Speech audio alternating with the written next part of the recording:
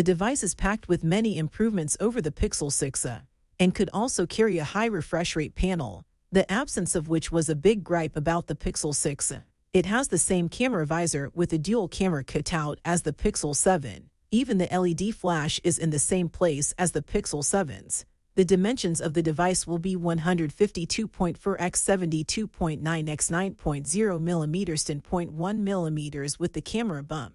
The device will have small bezels all around and a somewhat larger chin when it comes to the front screen. At the top middle of the display, the device will have a punch hole cutout for the front camera. On the right spine of the phone, you'll find the power and volume rockers, and on the left spine, you'll see the SIM tray. The smartphone's speaker grille and USB Type-C port are both found on the bottom side.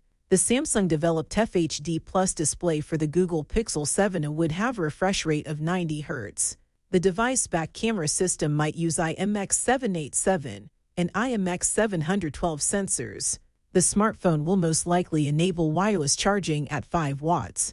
Under the hood, the device might feature a Google Tensor chip, and there might also be an in-display fingerprint scanner for security. The device is expected to get Bluetoothless support, which will provide superior connectivity while being easy on the battery life. The device is currently expected to come in white and dark gray colors,